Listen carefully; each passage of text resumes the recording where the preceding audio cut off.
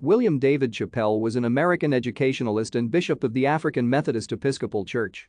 Chappelle was president of Allen University, an historically black university in Columbia, South Carolina, from 1897 to 1899, and served as the chairman of its board of trustees from 1916 to 1925. Chappelle was born enslaved in 1857 in Winnsboro, South Carolina, one of the 11 children of Henry and Patsy McCory Chappelle. On March 13, 1918, Bishop Chappelle led a delegation from the Bishops' Council of the African Methodist Episcopal Church to meet President Woodrow Wilson at the White House. The delegation came to protest the mounting wave of anti-black violence and hysteria accompanying the Great Migration, including numerous lynchings and other mob violence. Wilson took no action.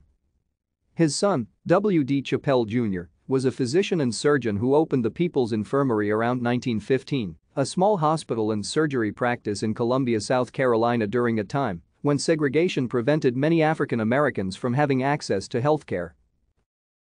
Thank you for watching. Like and subscribe if you would like to view more of our videos. Have a nice day.